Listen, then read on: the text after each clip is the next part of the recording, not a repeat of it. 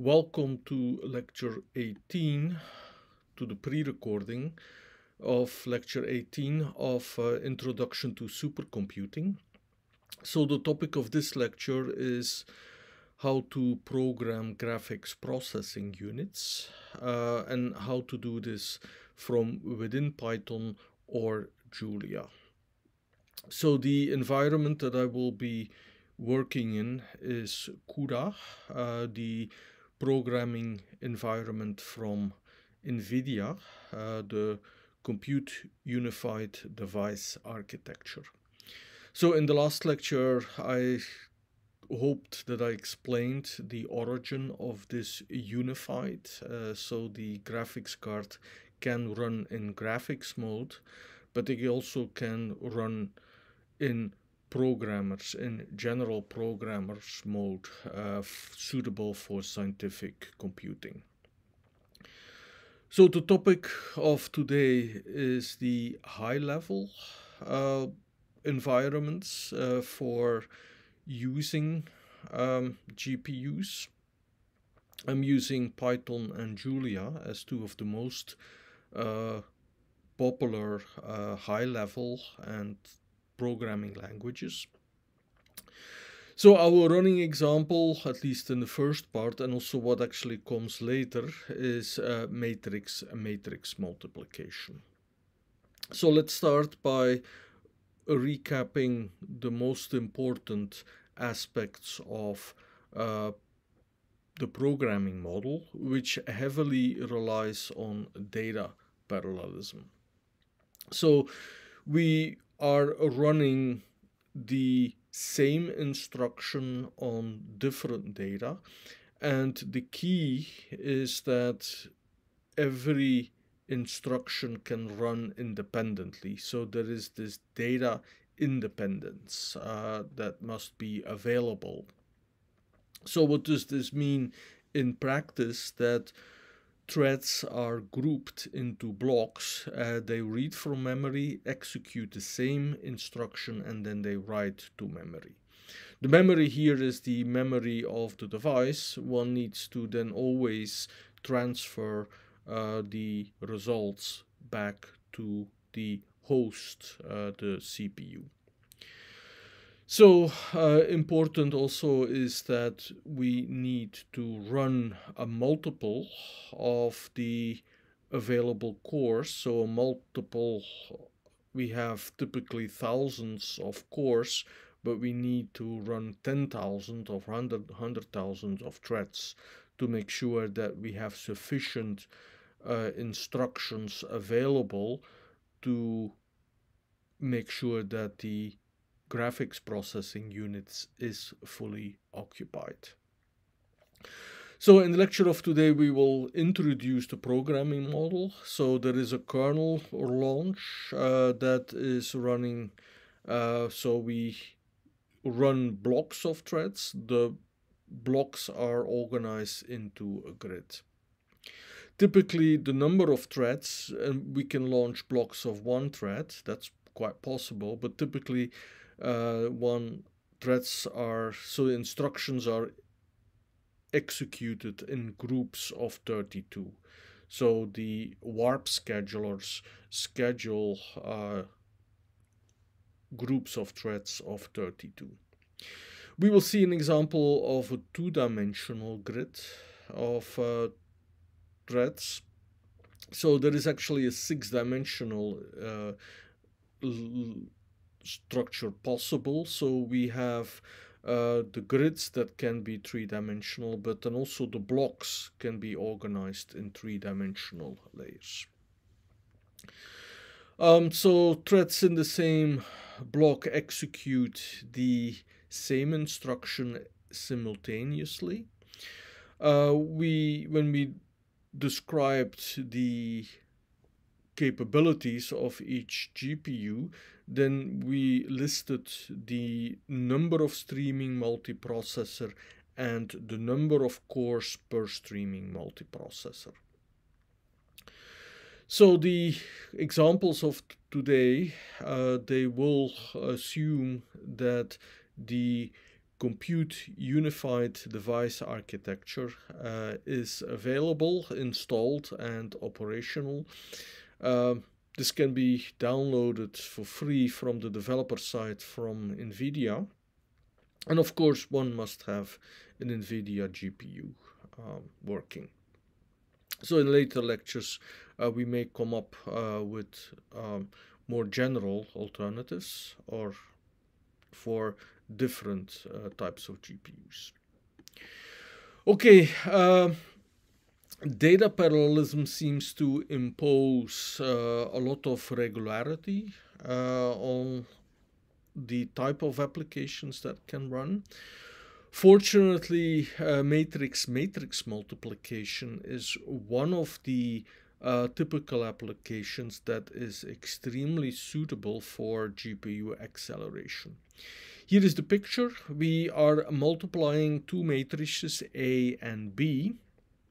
So the A is n by n, n by m.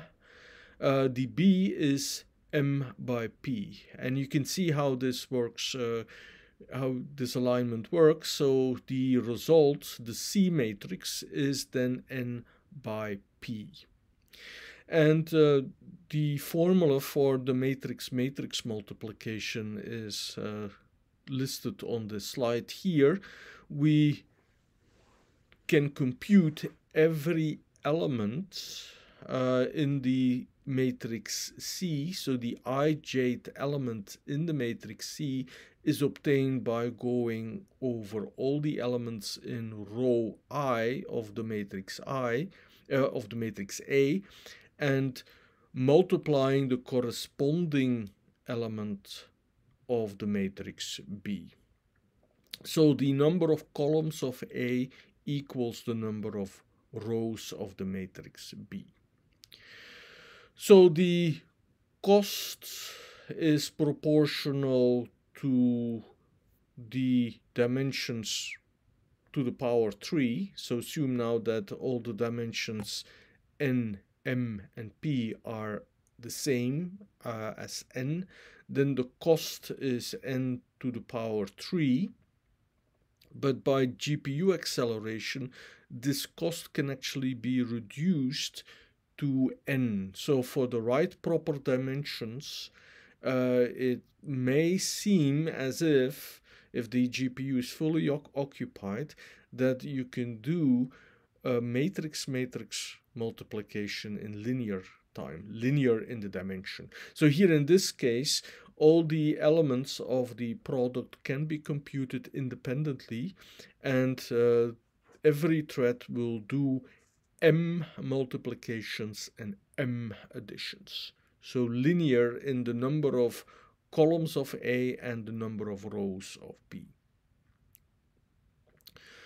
Matrix-matrix multiplication is a basic building block in scientific computing. So a lot of operations, I'm thinking now of the blocked householder QR factorization, that reduces everything to matrix-matrix multiplication. So many operations in scientific computing rely on numerical linear algebra, and they can be successfully accelerated provided we can do this matrix-matrix multiplication well. And we will see how this can be done. So for today, for this lecture, we do the highest level. So we start with Python. So here is the main reference. So Python is a scripting language, and one would kind of be a little bit wondering why and how you could possibly do GPU computing from within Python. And also from, so there is PyCUDA and there is PyOpenCL. So this is where I'm only going to mention OpenCL. OpenCL is a more general environment. It's unfortunately no longer supported by Apple, so that's why I'm also a little bit de-emphasizing it in this run of the course. But if you have an Intel Apple, an Intel Mac, then PyOpenCL would work very well for you. So here is the idea. So if you work with GPU computing, you have to write a lot of boilerplate code. And that's kind of tedious. So you quickly have already a lot of code that kind of so the kernels are typically always very small, small functions that are run by the device, but the amount of code that comes around it, so to the point where you get to launching these kernels, can be quite substantive. Certainly also if you have code and also on the host that is used to verify and test the results. So here you see the pipeline. So it should be possible to stay within the environment of Python, so you can actually write your scripting code. So what the PyCUDA does, it takes care of the compilation. That's also a topic. If you are going to use the compiling, then you have to take care of what is executed, what is compiled for the host, what is compiled on the device. What is also hidden, and this is actually not in the benefits, what is also hidden is the entire compilation stage for you. So no make files, no linker statements. Python environment, this takes care for you. It's also integrated with NumPy. That's a benefit if you use NumPy, but also you have to use the same types that are provided by NumPy. So in some sense, you still have to think about the lower level numerical linear algebra. So forget about list processing, for example. It installs well with pip. Pip install PyCUDA will download it from the websites and extend your Python installation. So we are running this course on a Pascal machine named after the P100 GPU. It's installed there. I also have a Windows laptop that has an NVIDIA GPU, and there it works as well.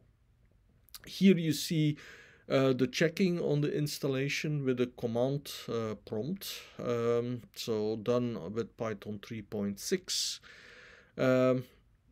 You see you can query the device, so the device that is recognized by PyCUDA is this Pascal P100. Okay, so the other alternative was a Windows gaming laptop, and there you see the type of GPU, the name of the GPU that is there.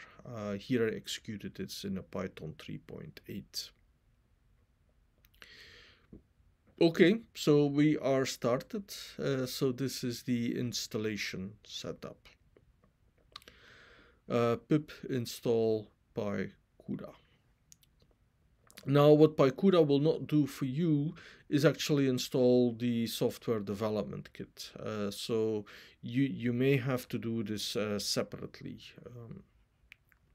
But often when you buy a computer or a laptop with an NVIDIA GPU, it could very well be that this is all very well installed. All right, so our running example is the matrix multiplication. I will go in the order of how to set things up. So this is a toy example. We import the PyCUDA. We import NumPy. And for this running example, I will do this for toy dimensions 3, 4, and 5. So the matrix A is a 3 by 4 matrix. The matrix B is a 4 by 5 matrix. and the result C will be a 3 times 5 matrix.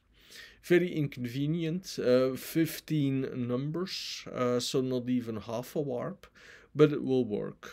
So this is just to test the concept. So I will do this with bits. So the matrices that are generated are random integers. So you can see the sizes. So there are NumPy 32-bit integers, N and M, 3 and 4, M and P, 4 and 5. So we start off with A and B as random integers matrices, but then they are converted into 32-bit floats. So we have to allocate memory also for the results. So the result consists of a 3 by 5 NumPy matrix. So this is the beginning of the Python code, where we import the modules, we declare and allocate the space on the device, on the host. So perhaps I should have repeated the picture from the last lecture. We have the host, the computer where everything runs, and then we have the device, the GPU. So here we are setting everything up on the host code. Then comes the allocation of the device. So the program will tell the instructions that have to be executed on the device. So with the memory allocation, we will allocate an A underscore GPU. So that's the mirror to the A. We have the B underscore GPU, and then we have the C underscore GPU. So we allocate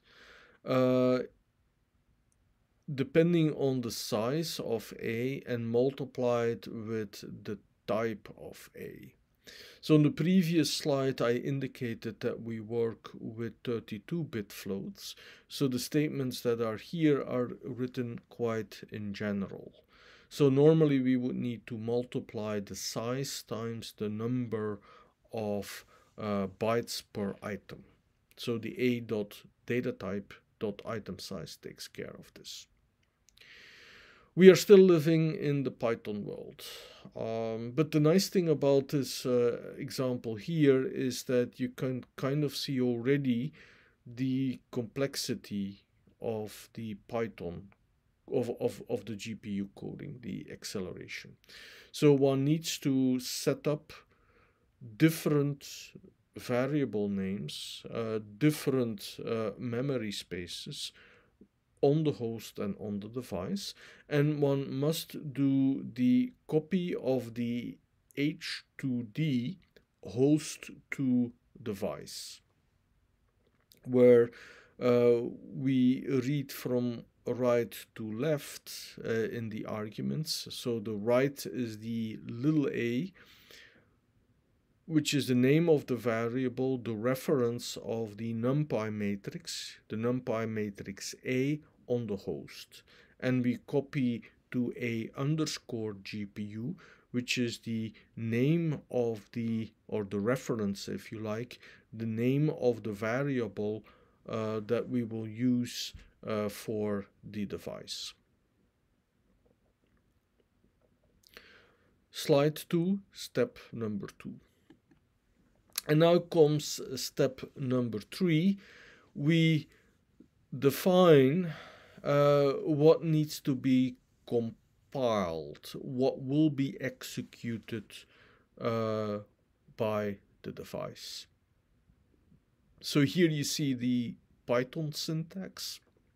So the source module was imported from the CUDA compiler.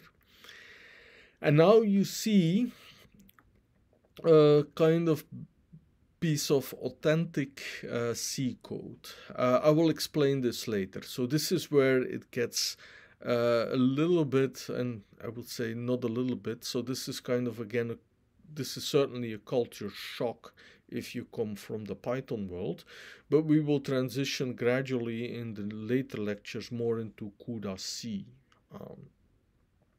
I will explain this slide. So I will say that the underscore underscore global underscore underscore is the indication that this is a function that will be executed by the device. So in a way, this is already valid CUDA-C code. So this is also how a C programmer would write it. So we have the dimensions N, M, and P, and then we have the matrices A, B, and C represented as one long array. So this is flattened into the matrices. They are two-dimensional, but they are flattened into one addressing space. So the other thing that you see is that there is one single loop, one for loop. So every kernel, every thread will execute one loop. So this is the C definition of the loop that we have seen earlier, the formula on the slide for the matrix multiplication. You see that normally, if you would define a matrix multiplication, you would have a triple loop. Here you see only one loop. This is an indication of the dramatic reduction of the costs. So we go from a cost that is cubic in the dimension to something that is linear. Okay, so let's this is hard to understand. I will have some extra slides to explain this, but let's continue. So the previous slide was step 3, the hardest step. And now comes the launching of the kernel. So also the compilation is done at this point when we execute this function. So we pass the parameters, the N, the M, the P, and then the names of the space on the device, the A underscore GPU, B underscore GPU, and C underscore GPU. So these are the arguments of the function multiply. And then come the parameters to launch the kernel. So we will launch a block, one single block of N times P threads in a two-dimensional grid. So we will run one block of 15 threads, and then at the very end, very importantly, we must copy the result from the device to the host. So we have the CUDA.mem copy underscore device to host, where we read the arguments from right to left. What is on the device is the C underscore GPU, and that gets copied to C. So that is essentially what makes GPU programming also quite hard. When one programs a CPU, in the loop, one can actually write print statements. This is not possible here. So it's only after you have executed and after you have done the memory copy that you can see what actually happened to this matrix C. So the last 6 statements on the slides are the copying, are the printing of the checks. So if everything goes well, so this function is posted or will be posted on the course website. Executing this at the command prompt, I generated random matrices of bits. So they are represented and stored as 32-bit floats. And you can see that when we multiply the first row of A with the first column of B, we essentially get 0. You can see of the result is 3 by 5, matching the input dimensions. Okay, what did now really take place? So we executed, we did a GPU acceleration of the matrix multiplication. So let me explain this. So we were thinking in C, or actually already with NumPy matrices, they are most likely already represented or stored in a row-wise fashion. So here you see the mapping of the 3 by 5 matrix as in C, but also as in the matrix C in the example, so the 3 by 5 matrix.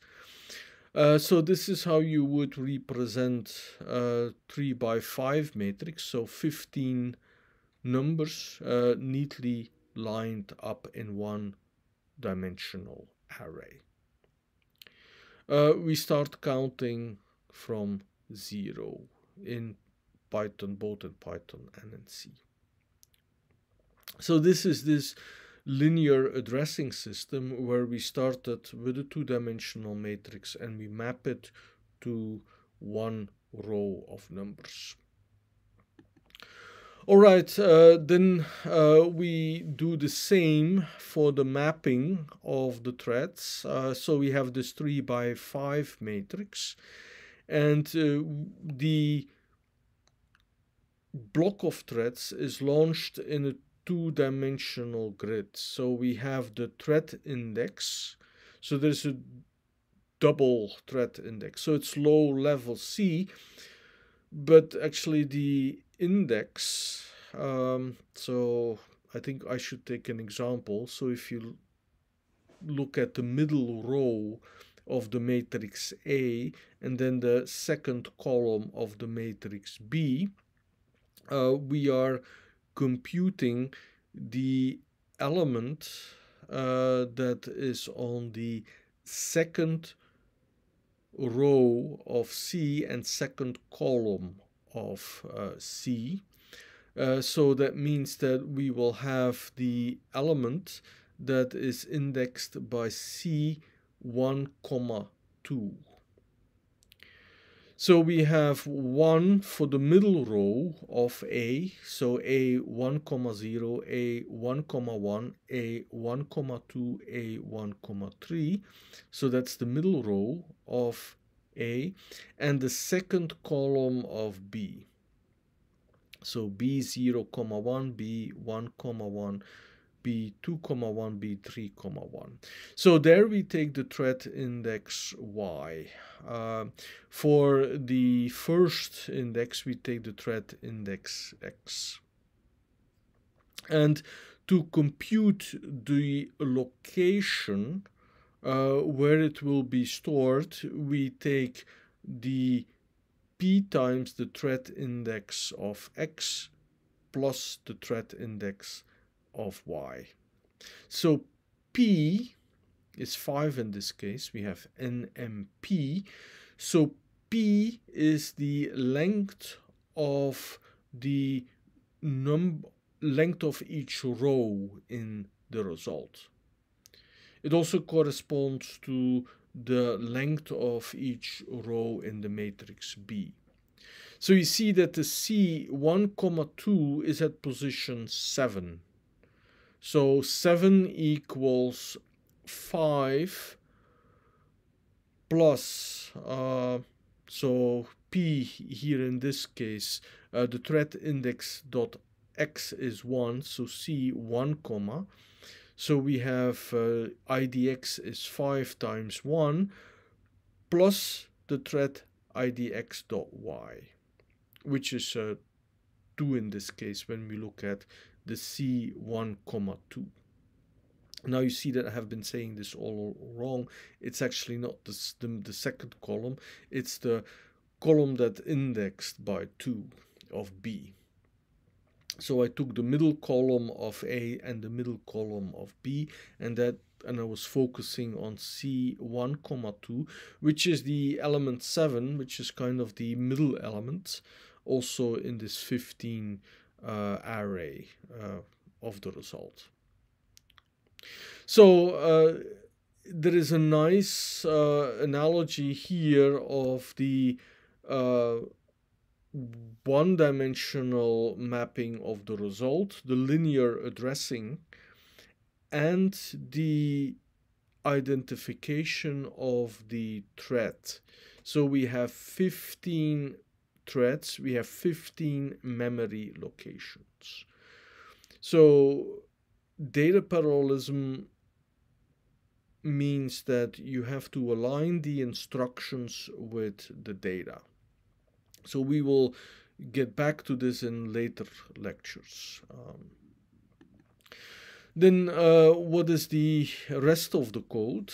So I will try to explain the loop here with the indexing. So it's again good to think about the example, the layout on the previous slide.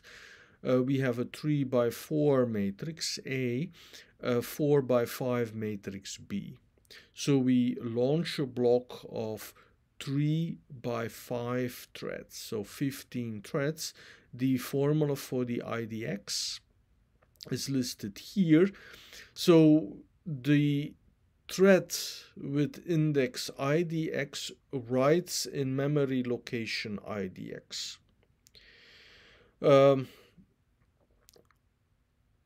Then you see the indexing of the in A and in B. So there is kind of this very awkward index calculation. So with A, we have the index K, and we go over the rows of A. So the matrices are stored row-wise. If K advances from 0 to 1, we shift one memory position in the space of A. We go through the columns of B. So, but B is stored row-wise. So each time when we go to the next element in one column, so we jump a row, we have K times P. So we actually jump P elements in that matrix, in that one row that represents the matrix B. So we start at thread idx.y, which is the second index. And that index here, so there is the second dimension of the block, which is P. So that's the beginning. And then each time we advance with a multiple of P as we go into our array, if we make our inner product.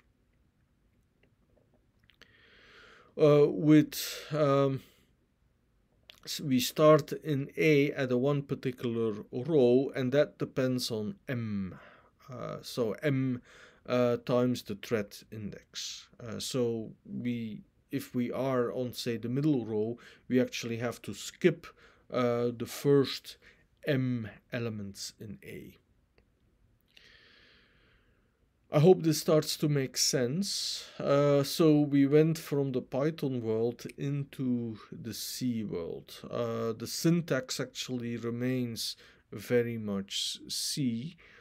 But what the PyCUDA does for us, it actually hides the C compiler and also the NVCC compiler that is essentially called when this gets executed, the NVIDIA C++ compiler.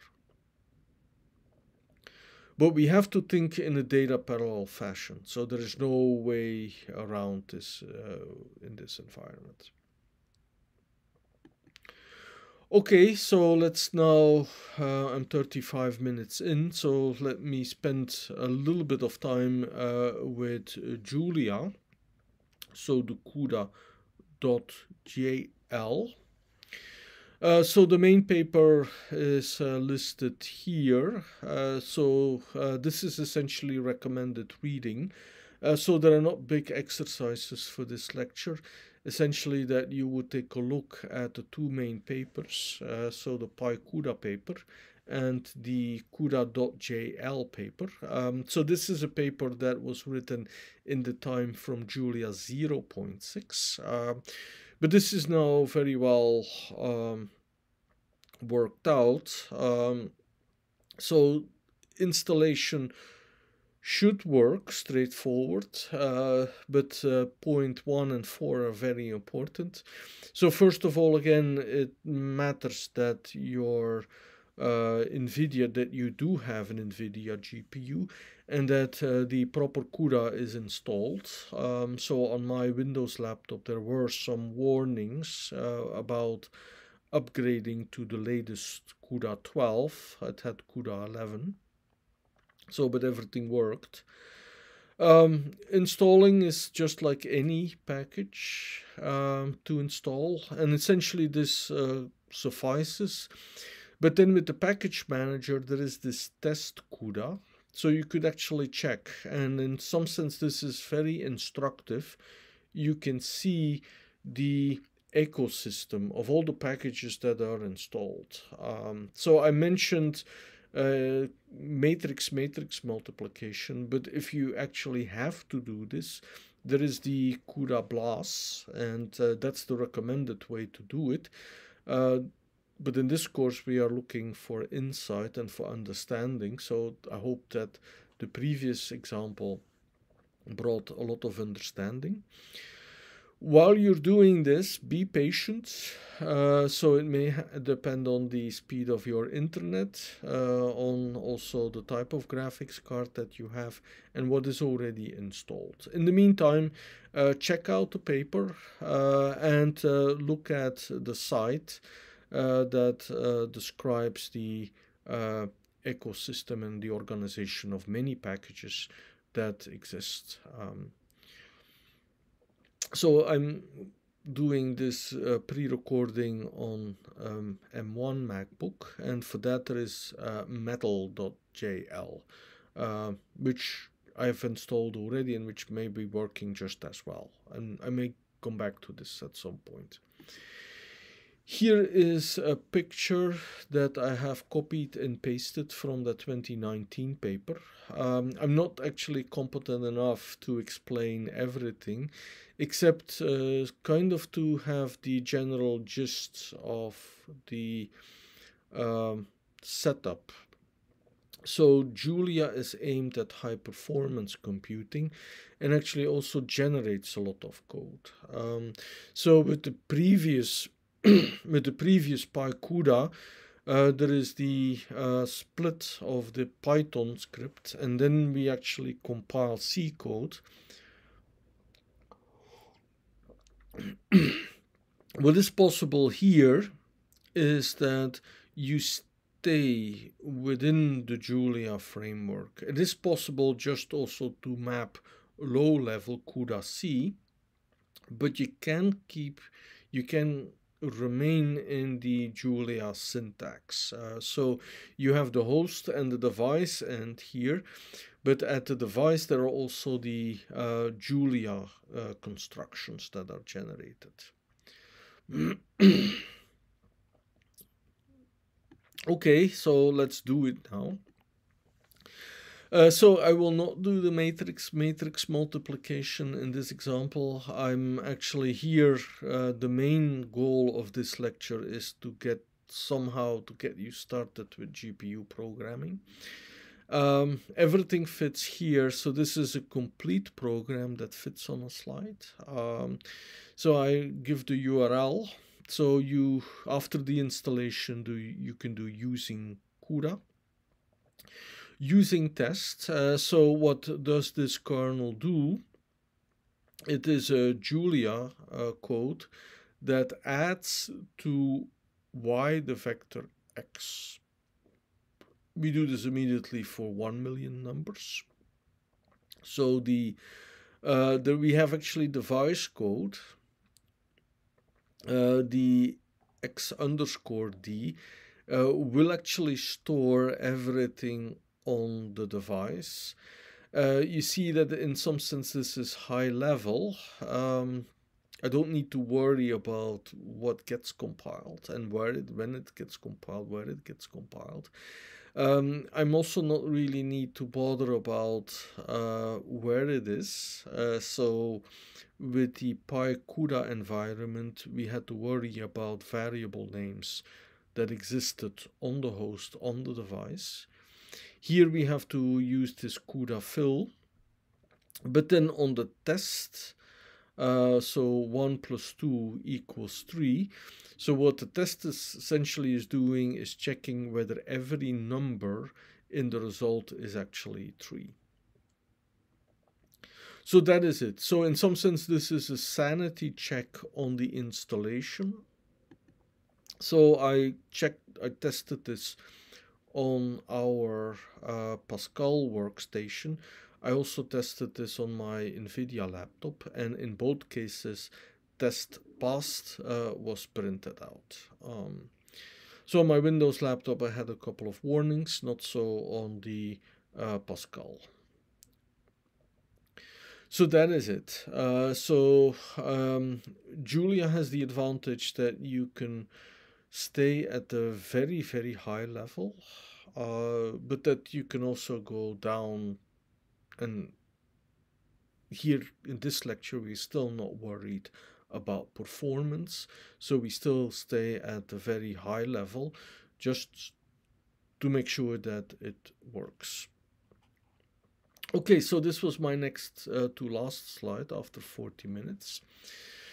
The main exercise is essentially making sure that you get your hands dirty. So this is a hands-on course. Please execute. You can stay within Python. We actually, with PyCUDA, we immediately got very down to earth with C. We will go to C in the next lectures. With CUDA.jl, we can stay in Julia language. Okay, what are the exercises now? Experiment a little bit with the dimensions.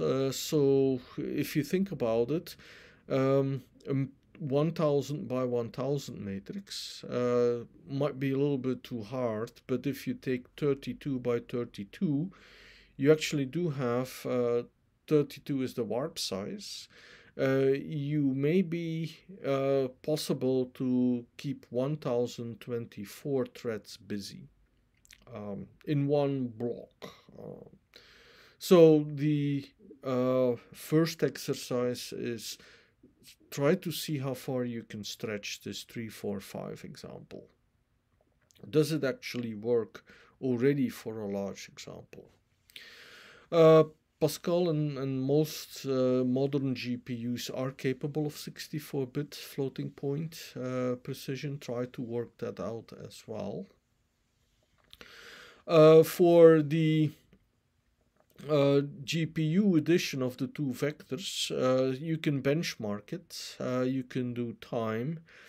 It will turn out that it's not so good in the beginning, so there are some words of caution here, so we may go back also later to that. But the main point of this lecture is that it gets you started, and GPU computing can be quite technical and very involved, but one can do this still from a very high level perspective and achieve some very great results. Okay, thank you for watching. I hope this was interesting.